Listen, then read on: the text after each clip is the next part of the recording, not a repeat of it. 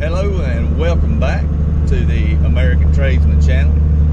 This is Andy coming at you without Matt today because Matt's off doing bulldozer stuff. And we got to turn in here.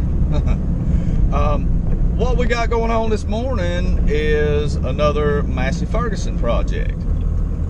One of my fellow firefighters, he's got a 1980 Massey Ferguson 230 that has got a few issues, namely what he's told me so far is it's got a fuel issue as far as maybe some return lines, got a couple little fuel leaks on it.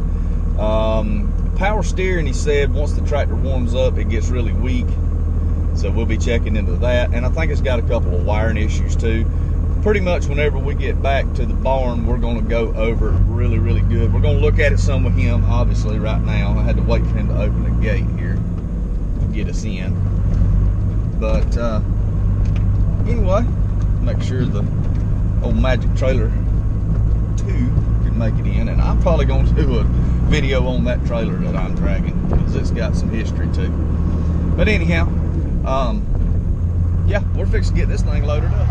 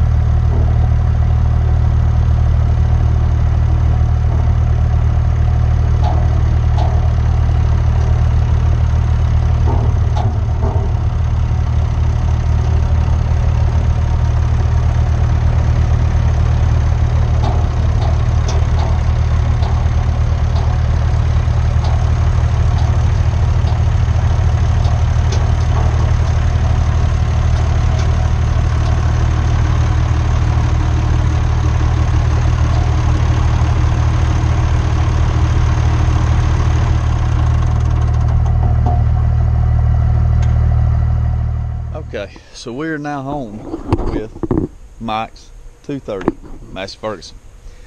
Here's what we know after talking to Mike some more this morning. And as is evident by the loading video and the issues that it had, we know that the steering is the major thing. It doesn't, for the most part right now, so we're going to be dealing with that first.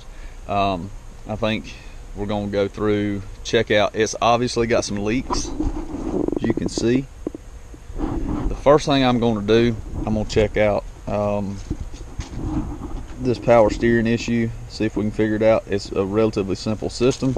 You've got a ram here, a tie rod to go from this side over to that side. That's it. Did a little Google search. Got a couple things I'm going to look at, so we'll go ahead and get into that.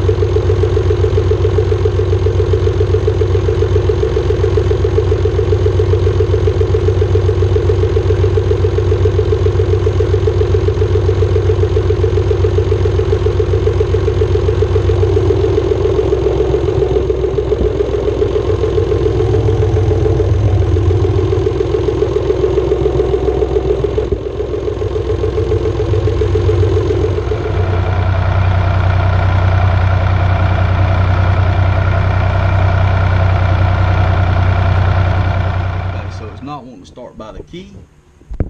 What I have learned about that, the best way to go about it is to just start at one end of the problem and go to the other.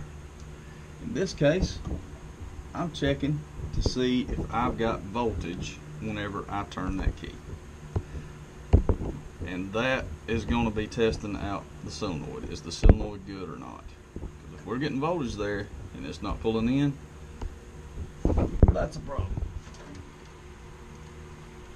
Okay. We're on our wire. I have it out of gear.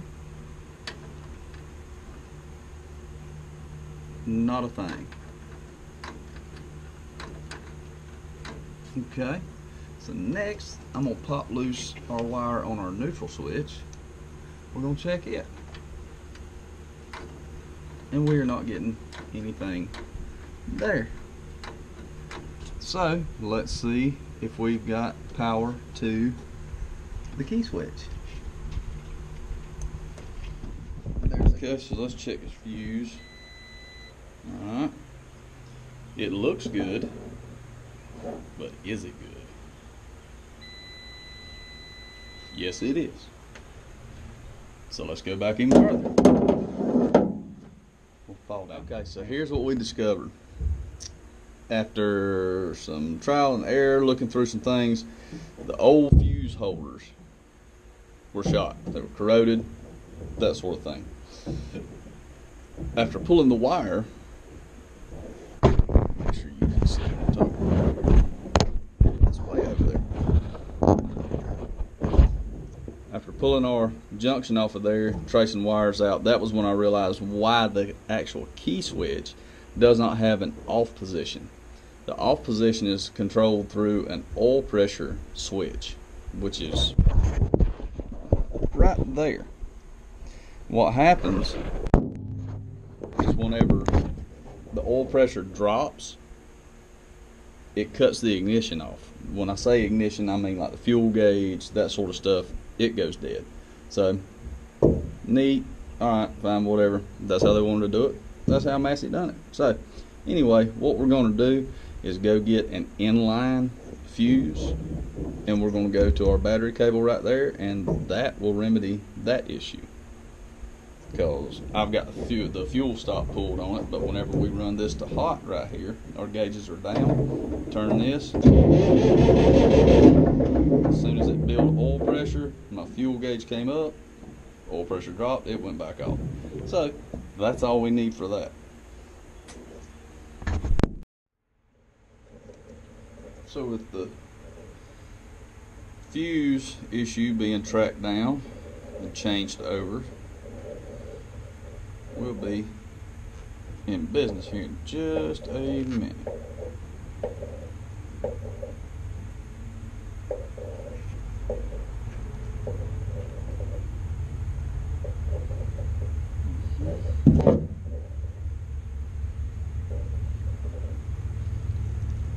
Leave me some room for some soldering in here a little bit.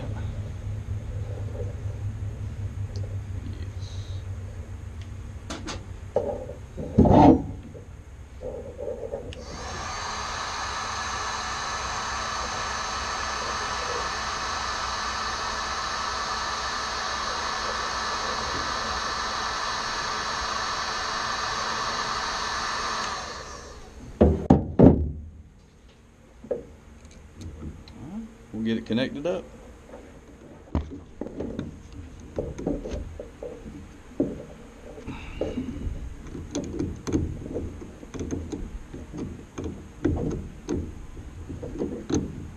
That other wire, little green wire you see going there, that is for the lights, and all I did was reconnect it. Okay, let's see. We got hotness there. Bingo. Alright, on to the next part. We have found our fuel leak. It's on our return lines, these teeny little bitty baby return lines. that that T was leaking right there. And I just so happen to have in my truck a bigger brass T. So we're going to see if it'll fit in there and tighten these lines up. Oh yes. And then we're going to do some hose clampage.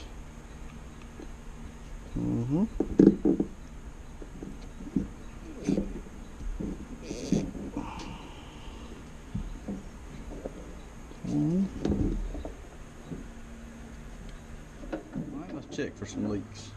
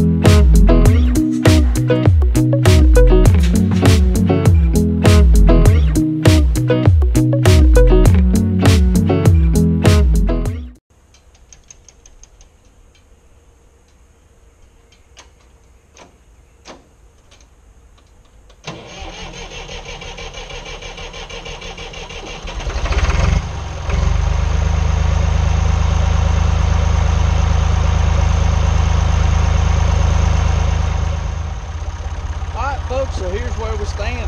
We fixed the leaks. We've got the power steering back working. We have the headlights back working, and we have it where it'll start with the key switch. And just to throw it in, no extra charge, I went ahead and I pressure washed it and got a bunch of the old junk that was built up off of it. So that's another project in the books. Fixing to give Mike a call, let him know his tractor's ready, and I'll probably take it back to him tomorrow morning. So that one was a little bit uneventful. But hey, sometimes you get that, and that's good for the customer. So, anyhow, you're going to get that on them big jobs. Catch y'all later.